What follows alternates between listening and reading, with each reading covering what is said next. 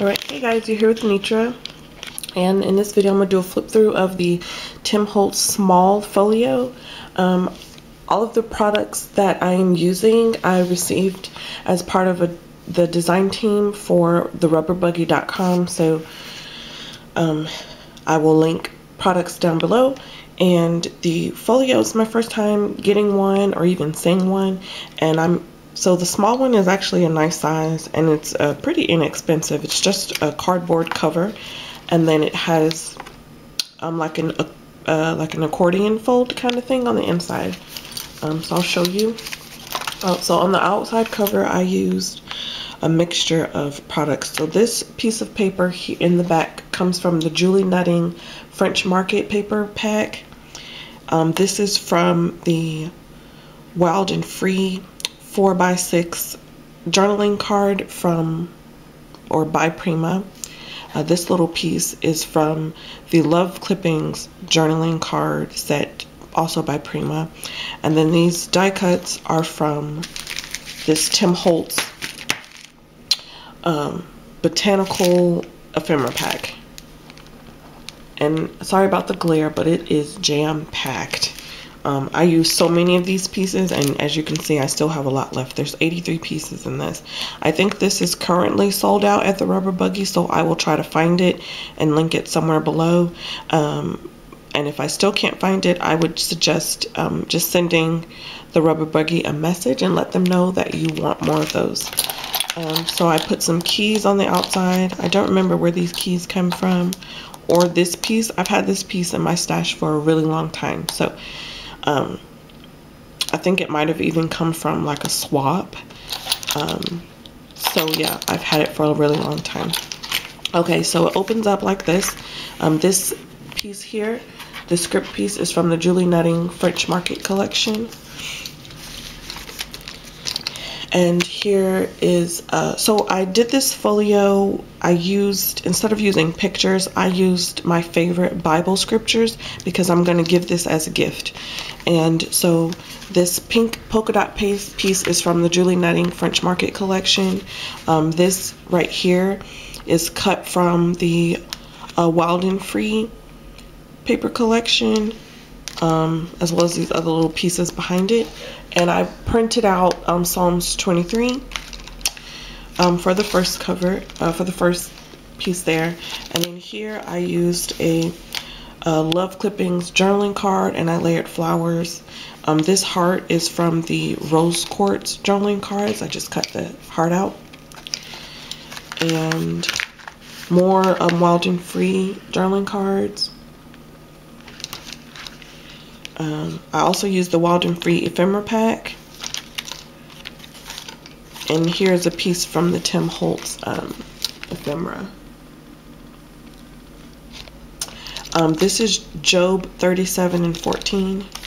Just in case anybody wants to look it up. I made this butterfly using a Prima flower die. It might still be in stock. I'm gonna link that below. So here's this, and then here I put this butterfly here, but I cut it in half. And then this is Jeremiah 29 and 11. Here's one of the birds. See, from the Tim Holtz ephemera pack, as well as that butterfly. And then here's a journaling card. And here is Matthew 21 and 22. I really like this one. I just really wanted to use this black and white ephemera piece. There's quite a few pieces that are like black and white, and I really like the way those look. So, here are more journaling cards.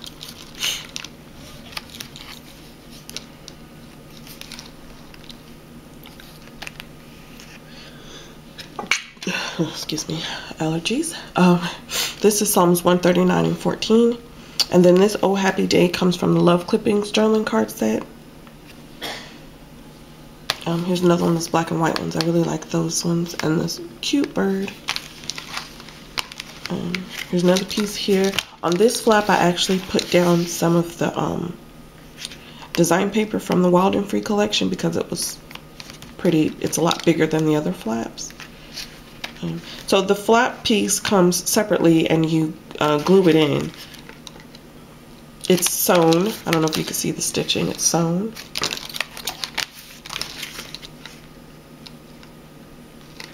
Okay, and then this is Deuteronomy 31:6.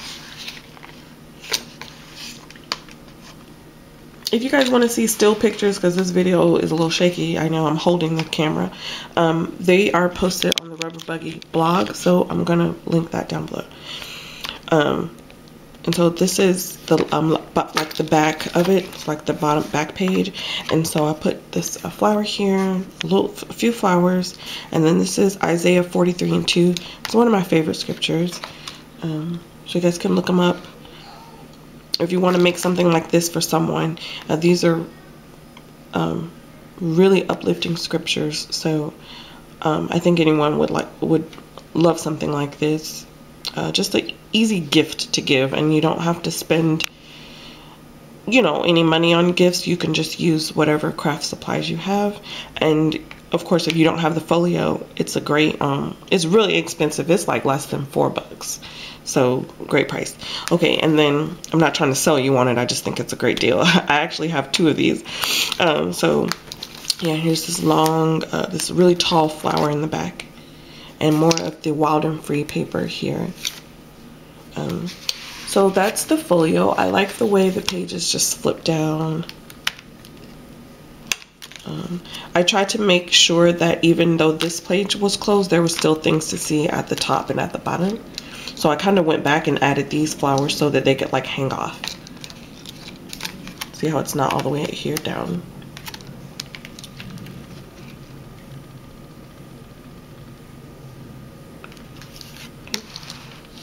And so there you have it. I will actually, you guys, I can just insert pictures at the end of this video. That's what I'll do. Okay, I didn't even think about that when I was saying it earlier, but anyway, I hope you like this project. I hope it gives you guys some ideas.